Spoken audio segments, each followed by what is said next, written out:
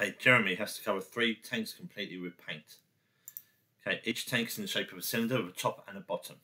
Okay, the tank has a diameter of 1.6 and a height of 1.8. Right, it's clearly it says the bottom. Yeah, sometimes you don't have to paint the bottom. See what the question says. Jeremy has 7 tins of paint and each paint needs to cover 5 meters squared. Has he got enough paint to completely do the 3 tanks? Right.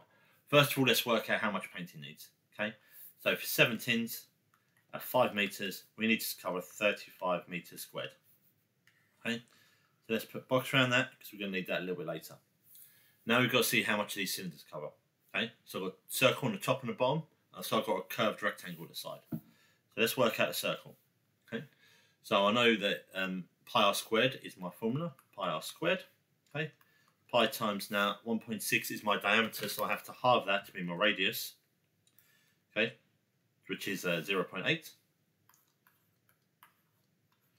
squared. 0.8 squared happens to be 16/25. So let's times that by pi.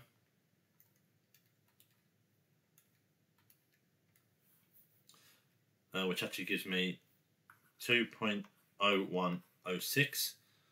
But that's just for the top one. Remember, I've got 1 at the bottom again, so I'm going to double that. Okay, so my 2 circles is actually going to be 4.021. Okay. Now my curved rectangle side, I've got like a height of 1.8, and my width is going to be exactly the same as the circumference of the circle. And the circumference of the circle is pi d. Okay, so my circumference is going to be pi times 1.6. So to work out the area, I'm going to have to do pi times 1.6 times 1.8.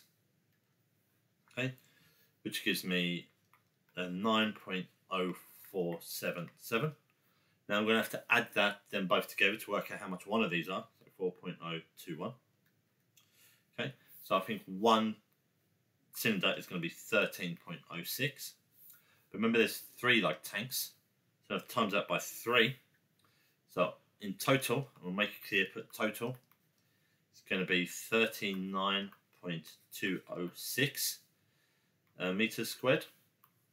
Okay, and then I've got to put my answer, and I'm going to say no, he can't cover. I'm going to say he can't paint all tins.